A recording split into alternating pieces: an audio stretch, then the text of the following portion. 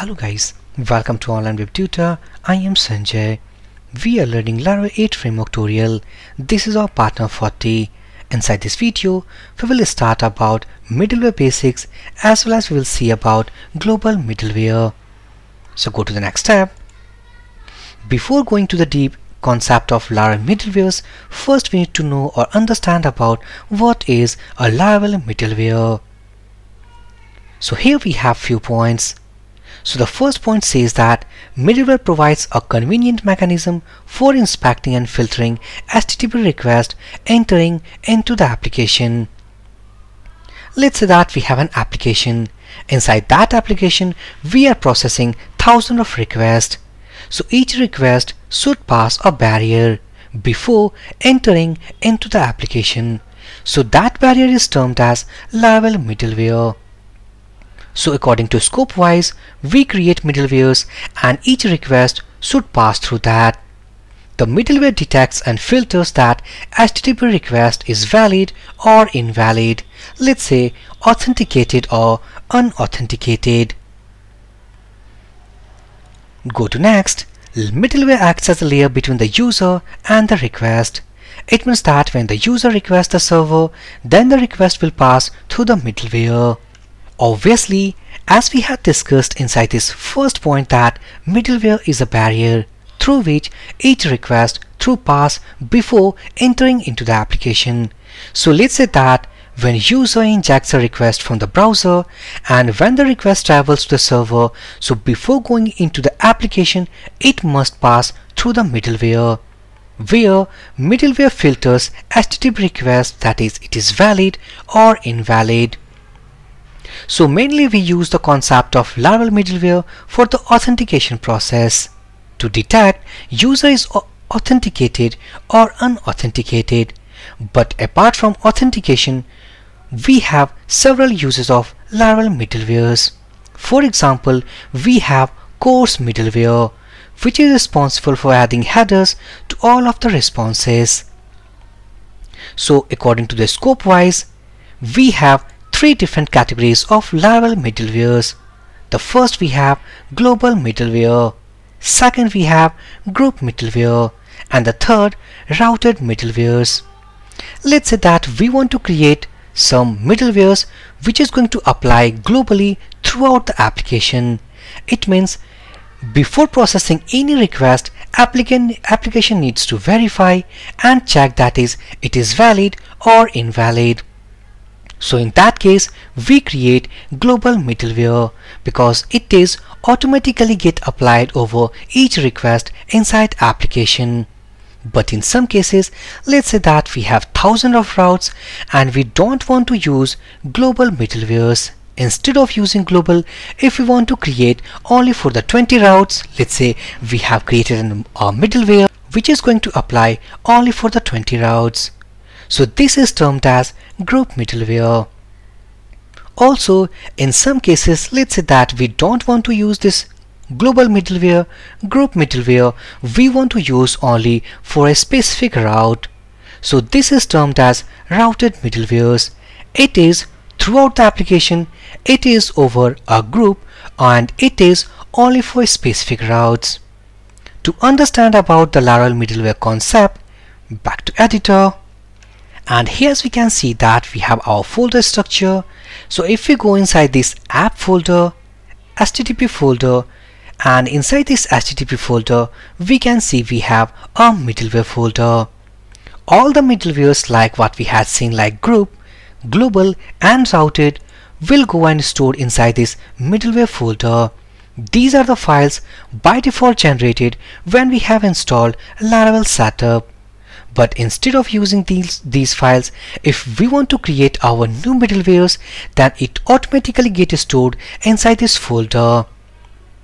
So by the help of artisan command, we actually create our middlewares.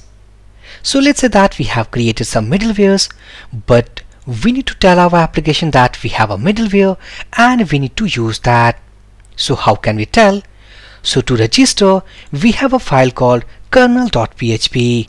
Inside this kernel.php, which is inside HTTP folder, we generally register our middlewares. So inside this class, The first array is all about our global middlewares.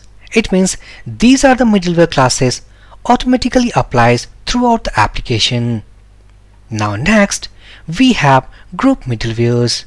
It means that these are the middlewares acts as a group and it is going to apply on a group of routes.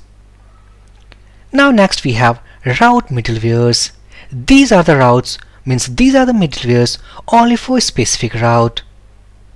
So inside this video we will see the concept of global middleware. So in the next video we will discuss about group and routed middlewares. So to understand about global middlewares, let's take a scenario. Suppose we have an application and what we want that the request which comes from the country, let's say US and India, it is going to accept that. But apart from US and India, let's say that we are getting some request from UK and we don't want to accept that. We want to restrict that country actually to allow or request to our server. So how can we restrict the users from UK actually don't do any request to our server or to our application? So if I open a new tab and let's say that in our application this is our project URL and we are getting the request something, let's say country equal to US, and as we know that we need to allow this request, so it should be allowed. Again, let's say some request we are getting from India country, so we need to allow, but in this case we are getting our request from UK, so in this case we need to deny this request. So simply we are going to create a middleware that will be our global middleware in which we are going to filter our request and detect that it is valid or invalid. So back to terminal, let's create our middleware. So simply to create a middleware we are going to use artisan command. So let's say PHP artisan, and if I press enter, go into our make group. This is our make command group, and inside this group we can see we have a make middleware command. It is going to create a new middleware class.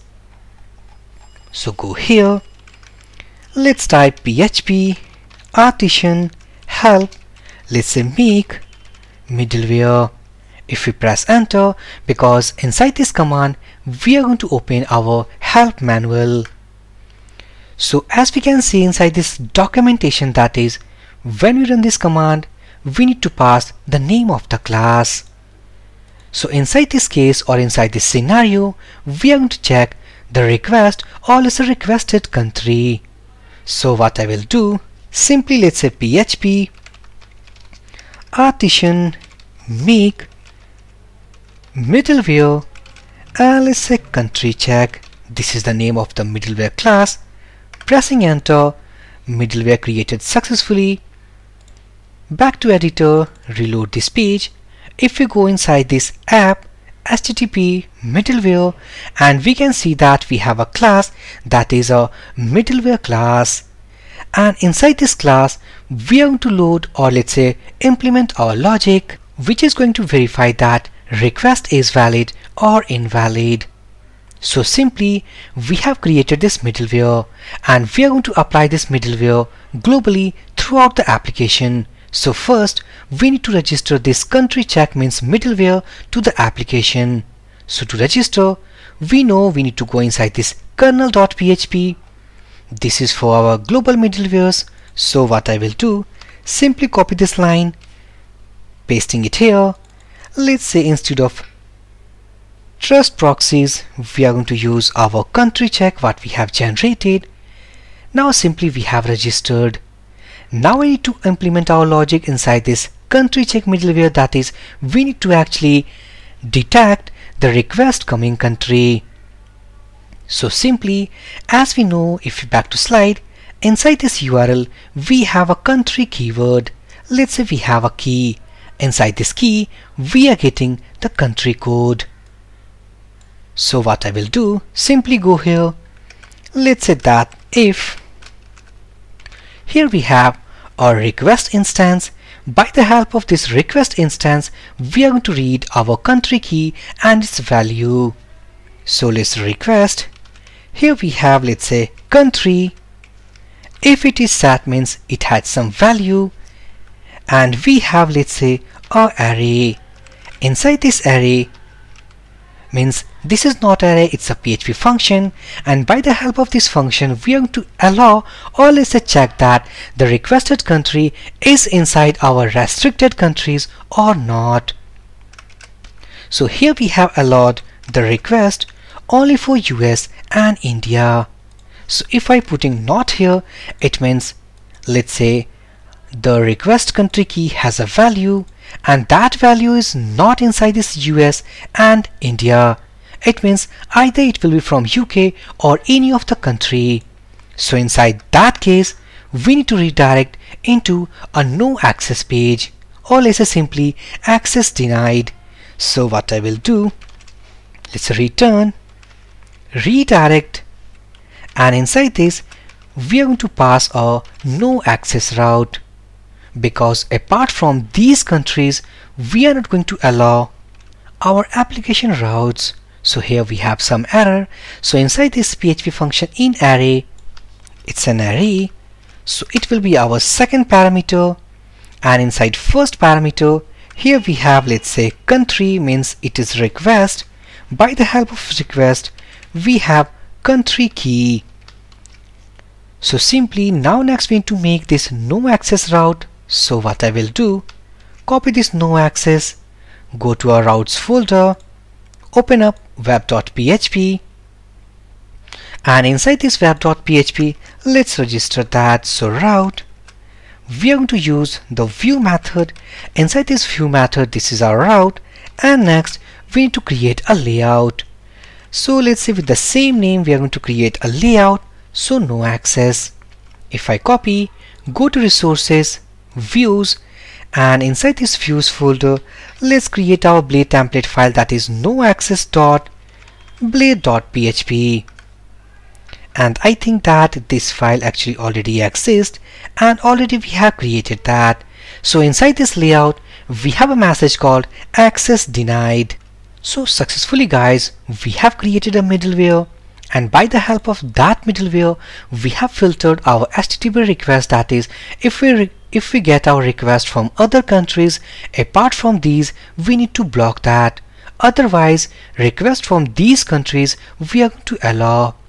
So after creating this middleware and its logic, we have registered inside this kernel.php and inside this first array, because this is the area we register where we register our global middlewares. In case, let's say that if we get any request from UK, then we will get and go inside this no access route, and no access route indicates we need to go inside this no access.blade.php, where we will find about the message called access denied. So back to browser, and if I reload this page, so we have some error. So first we need to start all about development server. So let's php artisan serve. Our development server is started. So if I get rid of that, and as we can see that we have our landing page. Now inside this query string, if we pass country equal to US, now we are getting our response as this landing page. It means the request is now successfully processed. Again, if we type here India, again the request has been processed.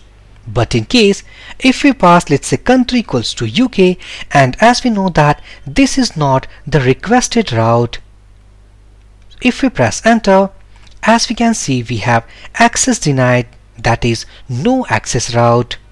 So again back here, and instead of this route if I type AFG for the Afghanistan, this is not the restricted area. No access means access denied. But in case if we pass the value as, let's say, US, successfully, as we can see that our request has been processed. Also, if we want to allow UK, then simply we need to go inside this country check, and inside this array we need to add UK. It means we have actually told our application that these are our restricted countries. It means the request of these countries should process.